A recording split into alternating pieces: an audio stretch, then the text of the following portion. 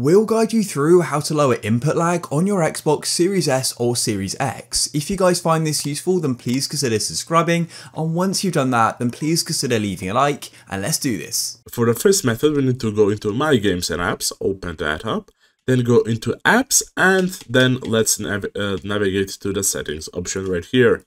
After you get here, you scroll down and you find the Devices and Connections option.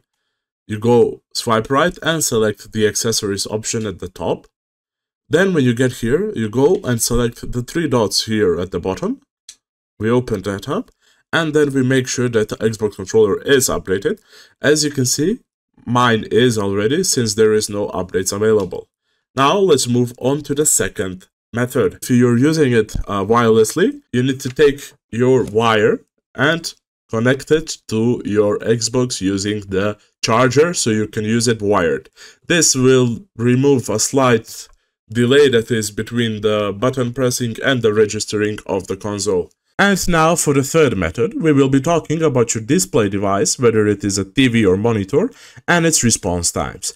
Let's say you make an input using your controller. For that input to be displayed, it has to show up on your output device, which is your TV or monitor.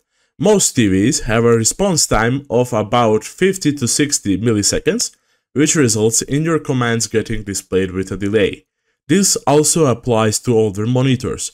To avoid this, I recommend you switch to a newer monitor. Most gaming monitors nowadays have a response time of about 1 to 5 milliseconds, which will tremendously lessen your input lag and help you have a buttery smooth experience.